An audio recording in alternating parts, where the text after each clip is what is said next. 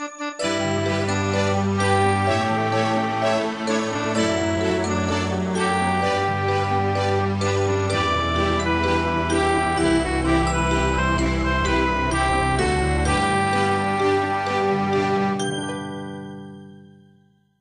she came closer to her house and emerged from the trees, Tabitha could see her father watching through the screen door with a concerned look on his face. When he saw her in the distance, he sighed with relief.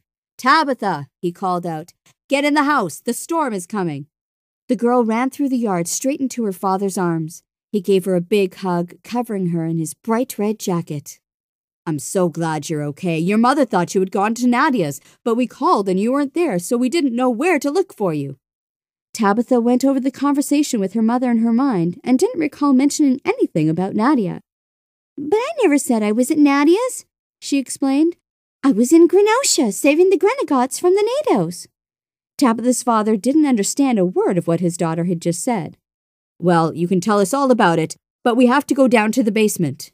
Tabitha and her father went into the basement where her mother and sister were waiting. "Tabitha, you're safe!"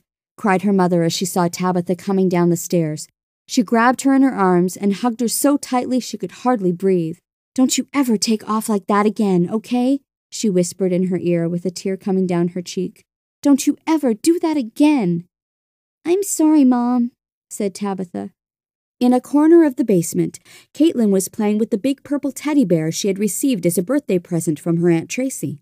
She was mad at Tabitha for leaving and didn't want her to know how much she had missed her and how scared she had been. Tabitha walked over to her and kneeled down on the carpet, picking up one of Caitlin's dolls and began stroking its long black hair. "So, did you have fun at your birthday party?" Caitlin didn't look up at her sister. "Yeah." "I'm sorry for leaving like that." Caitlin was quiet for a moment. Then her eyes met Tabitha's with a most serious gaze. "You didn't sing for me, Tabby. Then you made me get scared when you ran away." "I know I did, Katie. Do you forgive me?" "No, not yet." What do I have to do to get you to forgive me?" asked Tabitha. Caitlin raised an eyebrow. "You know what?" Just then, the wind started to howl and the rain started to pour, making a terrible racket. Just as quickly, the sound of rain became even louder and heavier.